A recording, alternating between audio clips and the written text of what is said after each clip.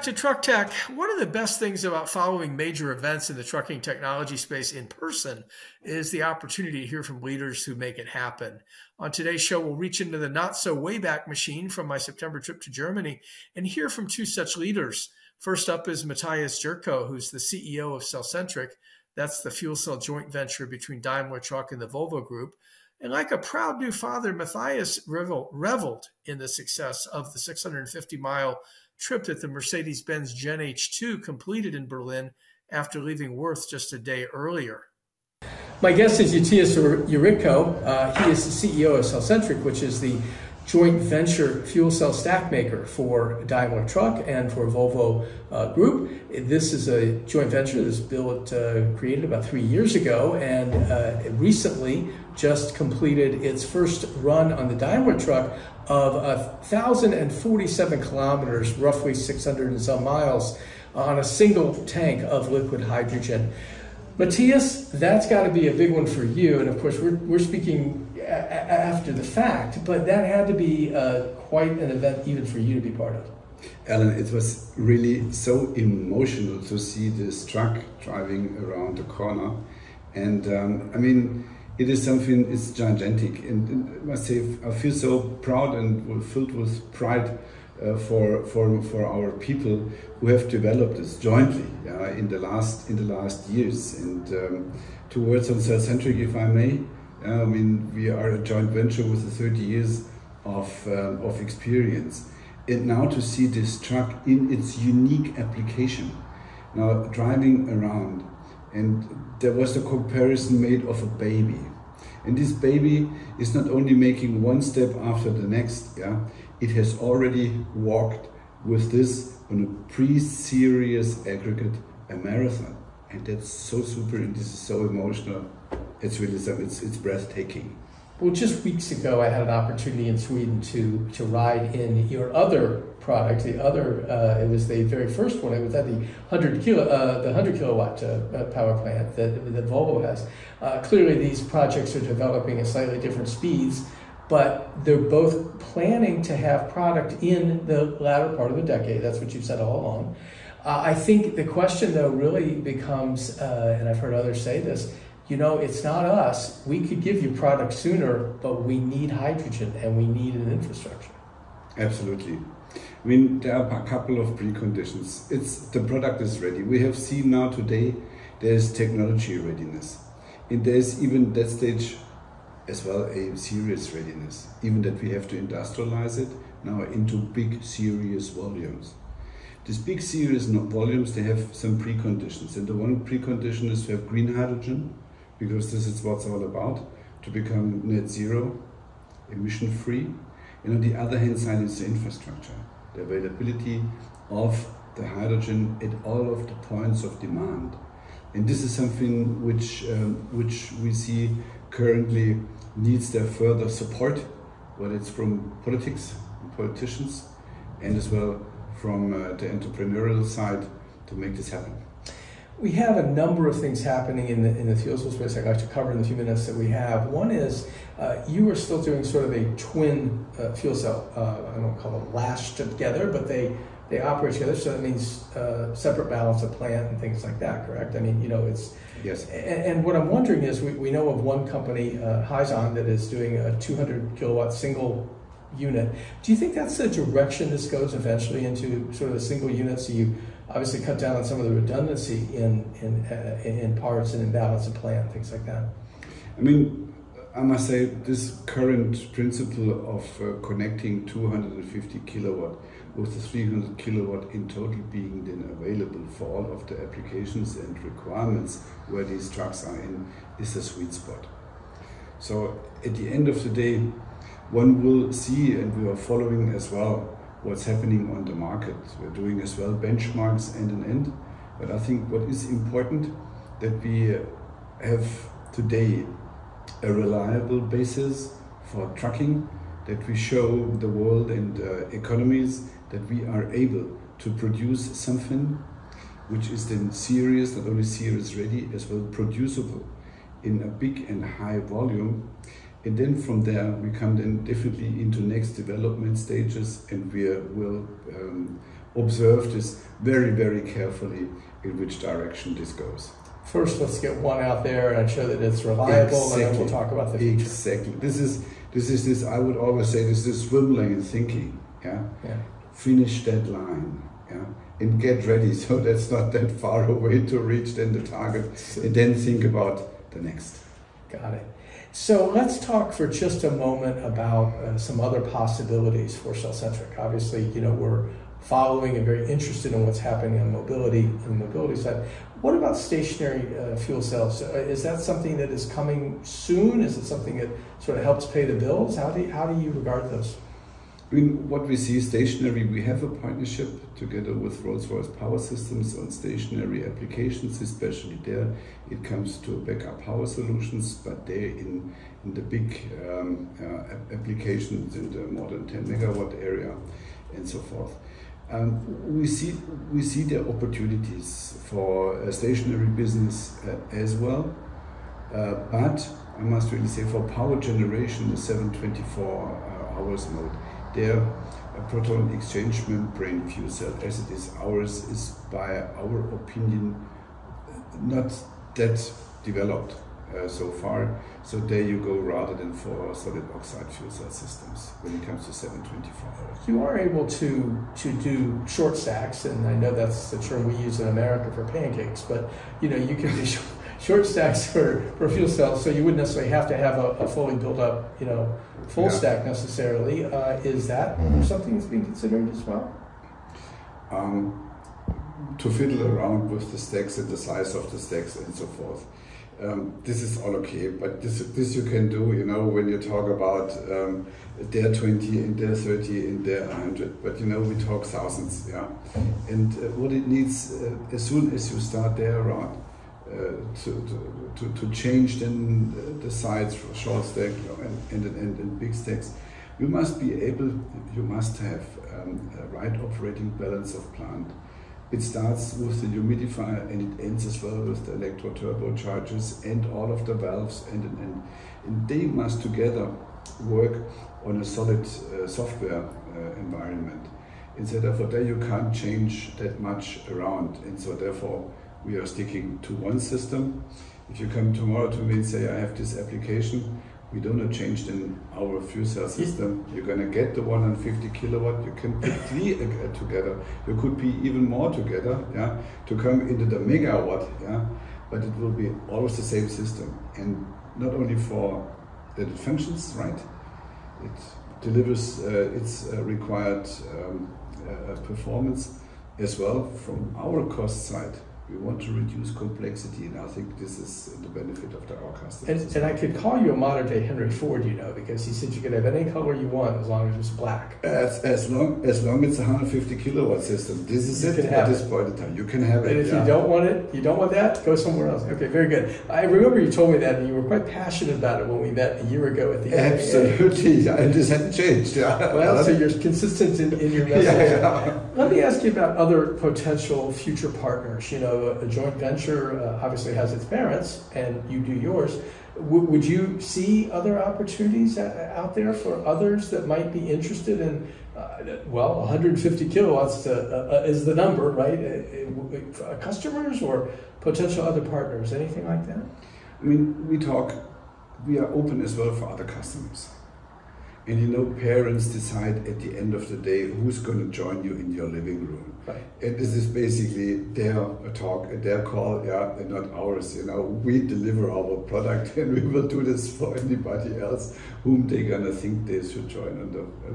I'm not aware of that on one hand side, but I think one message I want to make this very clear. We are open for further customers, for other customers, as well for other applications, yeah.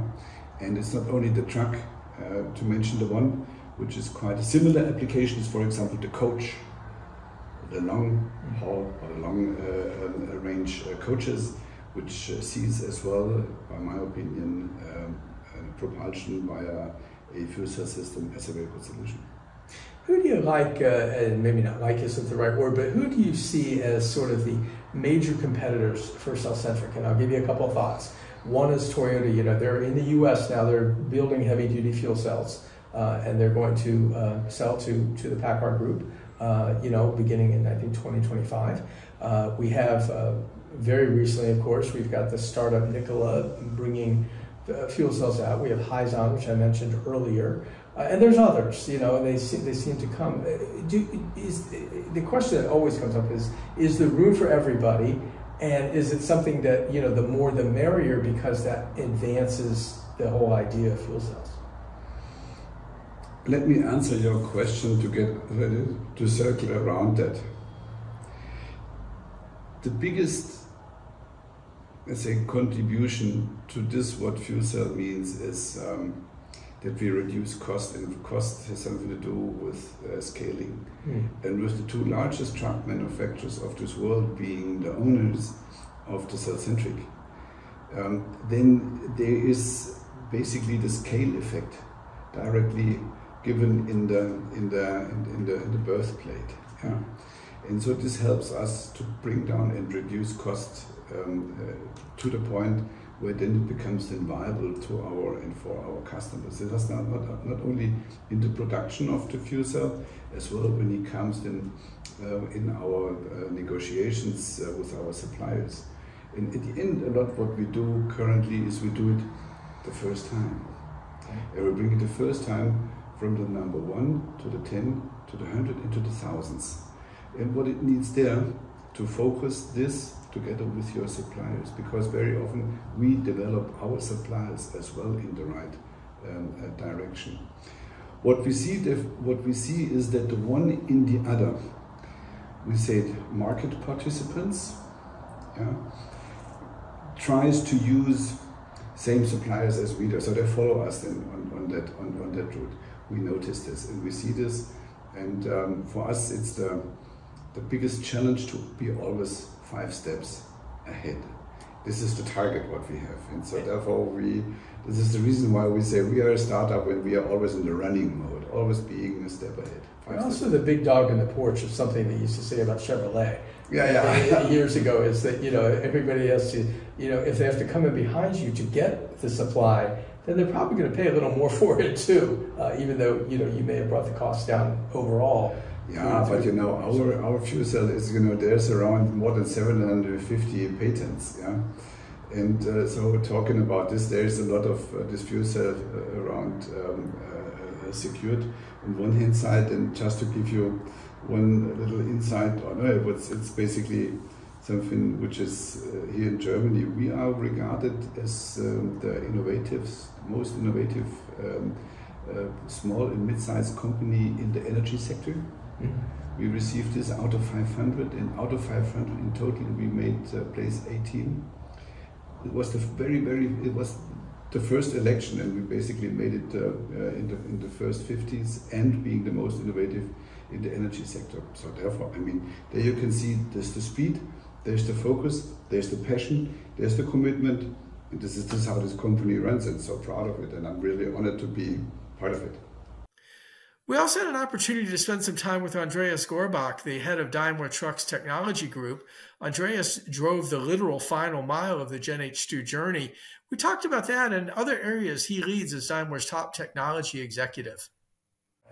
I'm here with Andreas Gorbach. He is the head of technology, which really takes it a lot more than just technology, just the CTO role for Daimler Truck.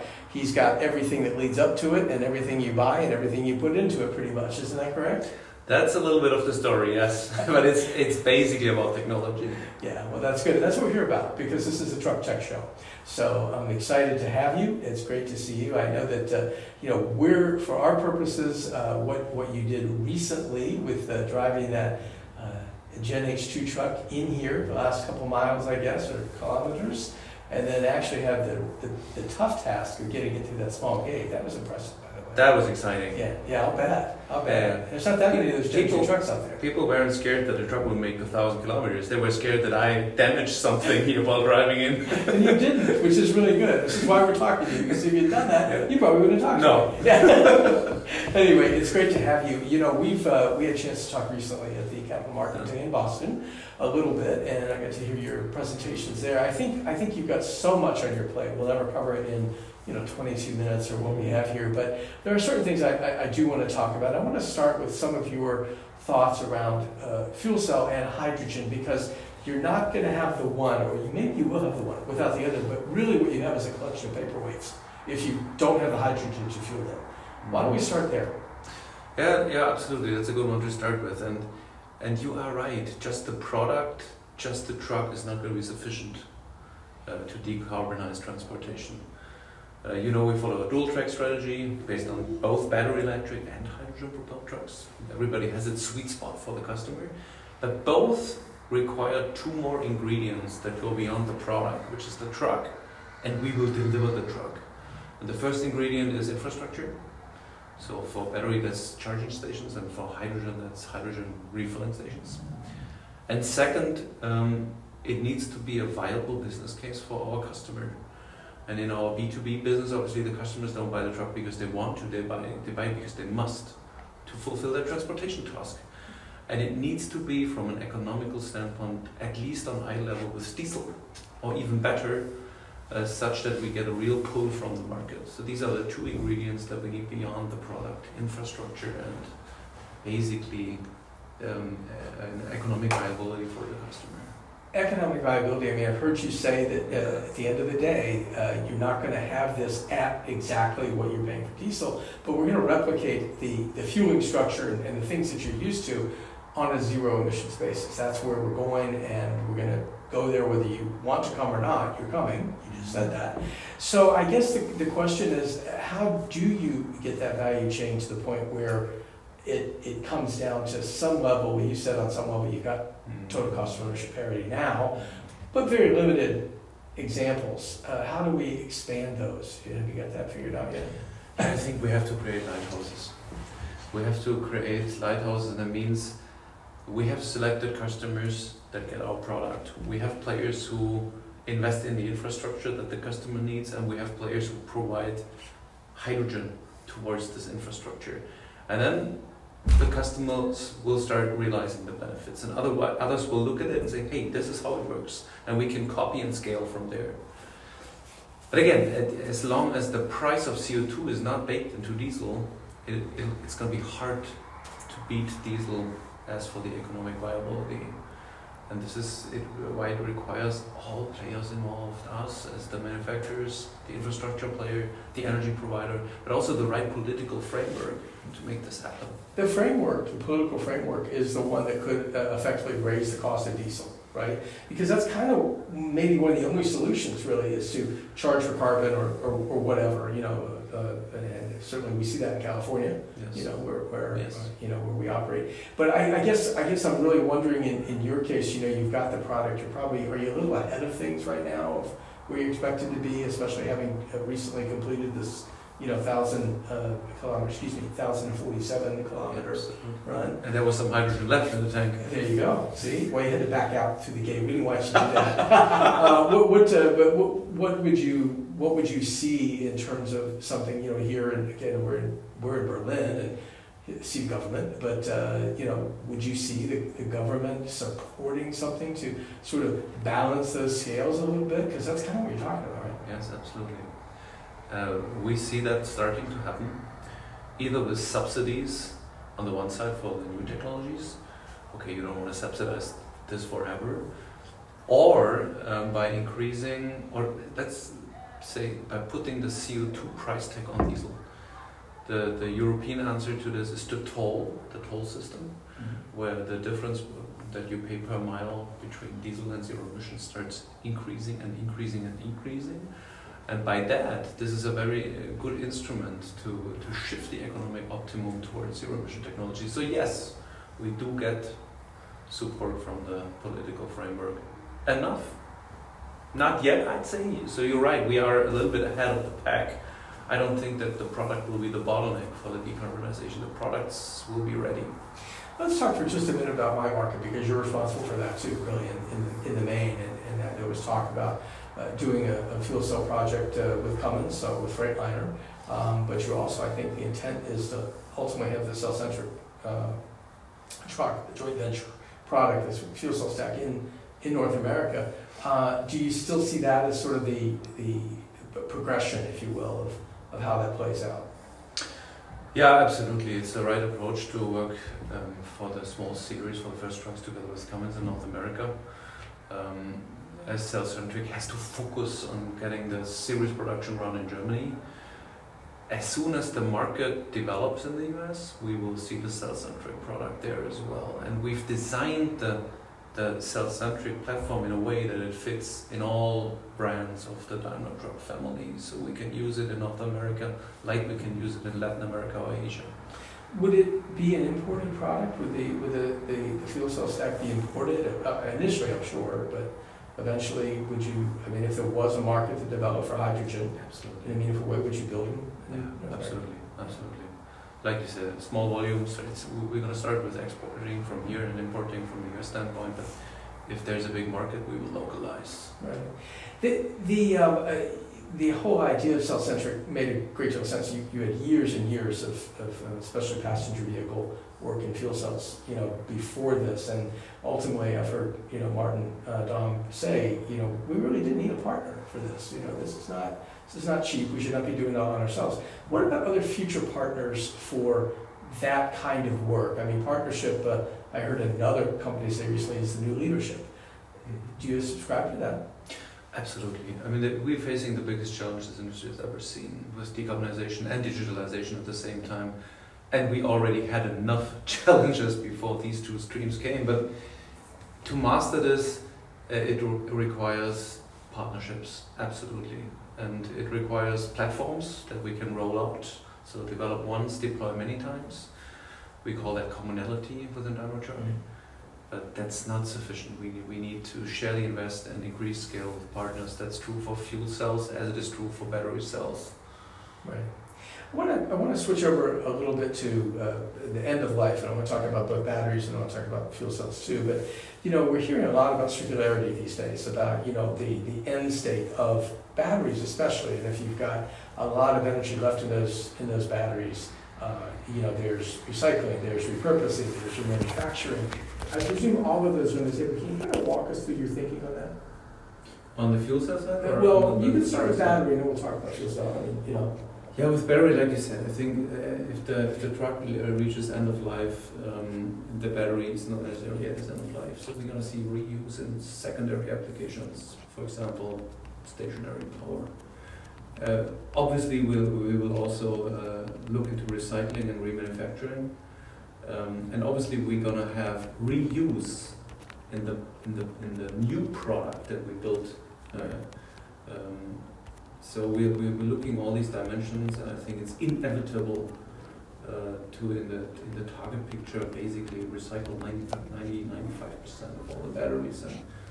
And what would be a good number for input on a new product of recycled material? Like 20%, 30%? Is there a number that you would like to see in terms of the reuse? Completing the circle, if you will. You say, you use. Why not 90%? Absolutely. In the target picture, I mean, it's going to be difficult because there's not so much used material available, right? The battery market grows faster than we can get used material in our hands for the reuse. But in the target picture, 20, 30 years from now, why not 90%? It's possible. I'll come back to you on that. Yeah. Same holds true for fuel cell, by the way. Yeah, well, of course, in fuel cell, you've got some precious metals involved, yes. Obviously, and they're always worth harvesting. I mean, I don't know how much platinum, palladium, and things like that you're using, but that's the kind of stuff that's in there. I think we can recycle basically everything of that. Yeah, I guess I also am very curious from the digitalization where we're seeing so much now, but everything is AI and generative AI and things like that. Talk to us a little bit, if you would, about sort of the main focuses in that digital realm. You spoke to this at Capital Market Day. Maybe you could kind of a short course. Yeah, I think one aspect is the software we put on a truck. And that will play a more and more important role as we move forward. Maybe some people say software is going to be the #1 differentiator in the future, in the 30s. We push more and more complexity into the software, more and more features into software, and that enables us to have faster development cycles and flash new features over the year. So we're basically transforming the truck into a programmable device. But that's not only for us. That also opens the door for our customers and third-party players to push their respective applications on the truck. I guess I also, would be interested in knowing just your take on where we're going from a general technology perspective. Now, you don't buy cell phones on wheels. I just heard that, but are we more technologically focused overall to the point where obviously it helps the drivers when we can do steering that requires very little effort, things like that, and these driver enhancement features. Really, this is all really technology based, isn't it? It's all. It is. I think technology will play more and more a crucial role to decarbonize, to digitalize, to optimize the TCO for the customer, and to differentiate against the competition. Yeah, very good. Yeah, I guess, Andreas, I'm just wondering at this point, you have so much on your plate, really, and we didn't go through all of your roles. How do you balance that? How does your day balance out? I'd say it doesn't balance out at all. Yeah. But the question is what balance is for you, and if balance is the number of hours you work and don't work, then it doesn't balance out. But if balance means that it's a privilege to be part of this insanity, to be part of that biggest challenge that this industry has ever seen, hey, then it balances out a lot. Yeah, and then all of a sudden your job is a calling. It's a privilege to be part during that times where we have the opportunity to shape so much with technology. And if you see that as a privilege, then you get more energy back than you invest. And then you can hear it in your voice. You heard it come with what you did recently, with your nice driving job. And then, you hear it here right now, is that it's something worth getting up for in the morning. Yes, absolutely. Every day. Very good. All right. Well, thank you, Andreas, very, very much. I appreciate it. Thank you very much. It was a pleasure. Yeah, thank you. Well, we hope you enjoyed hearing from two of the industry leaders in hydrogen fuel cells. This episode of Truck Tech and the 40 or so other shows from this year are available for your viewing anytime on the FreightWaves YouTube channel. Just click on shows, then Truck Tech, and you'll have full access to a playlist. On Fridays, we post the companion Truck Tech newsletter to the FreightWaves website, and we email it to more than 11,000 subscribers. You can join that group on the FreightWaves homepage under newsletters. This week, Daniel Beryl, the head of Re-Automotive, talks about how his Israeli-based business is feeling the effects of the Hamas-Israel war with his employees and their families called to serve in the war effort. And he provides an update on the growing number of firm orders that Re is receiving for its unique electrification technology. Hope you'll tune in for that, and thanks for watching. We'll see you next week.